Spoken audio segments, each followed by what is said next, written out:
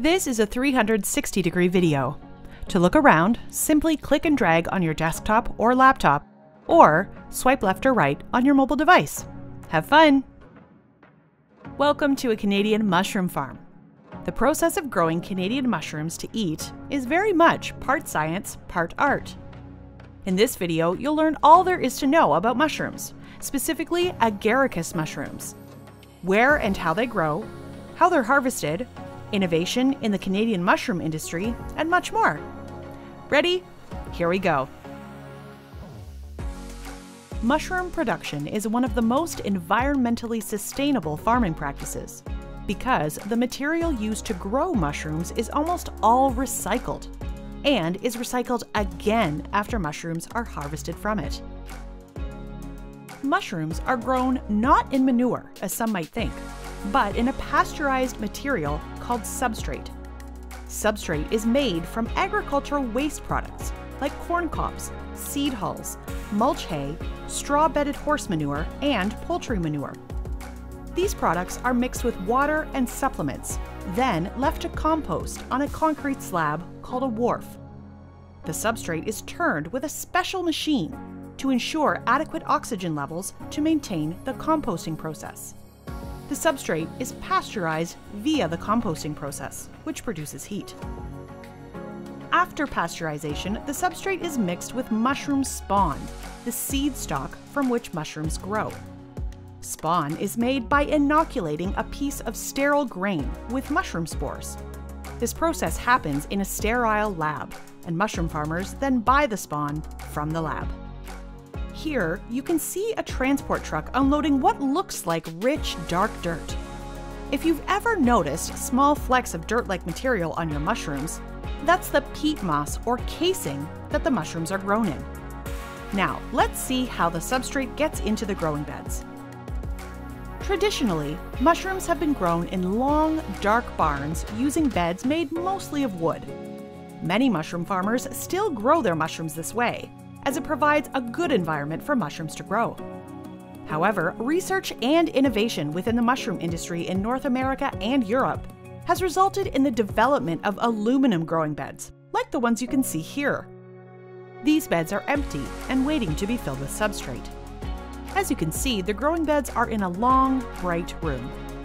Ventilation, lighting, and temperature are all controlled by state-of-the-art technology and computer systems, allowing the mushrooms to grow in an optimal environment. To fill the beds with substrate, several conveyor belts are needed. Landscape material is placed on the bottom of each bed, rolling into the bed at the same time as the substrate is pushed in. You can see one of the beds being filled here.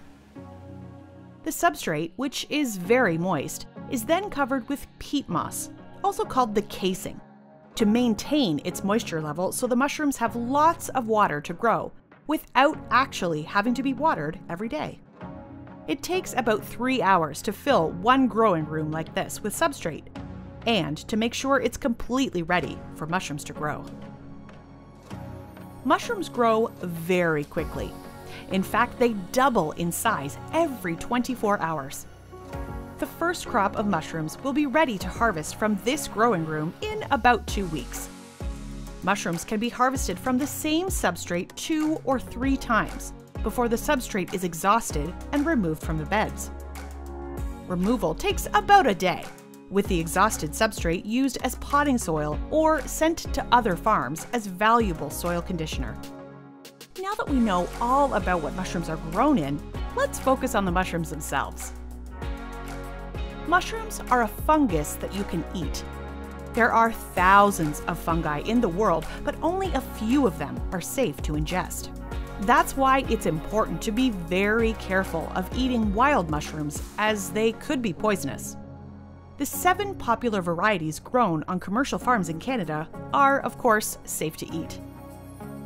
The most popular mushroom variety in Canada is the white button mushroom, followed closely by the cremini or brown mushroom and the portobello mushroom.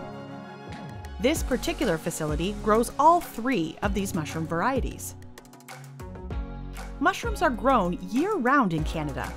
They're harvested every day of the year and delivered fresh to local grocery stores. Here we are right inside a mushroom growing bed. As you can see, there are lots of mushrooms growing, and they're all different sizes too. Mushrooms are mostly harvested by hand by employees of the mushroom farm. Each employee is trained to carefully pick mushrooms based on their size. Their training also includes how to handle mushrooms to avoid bruising or damaging them. Here, you can see a mushroom farm employee harvesting mushrooms. Since the growing beds are so tall, each employee has a mobile stand that moves up and down the bed at a very slow pace, allowing the employee to spot and then pick the mushroom ready for harvest. The mushrooms that are not picked are left to continue growing until they're the correct size for harvest. Harvested mushrooms are put into a large crate before being stacked onto a skid for packaging. While some mushroom farms ship their mushrooms to another location to be packaged, at this facility there is a packaging and shipping area on site. That's where we are now.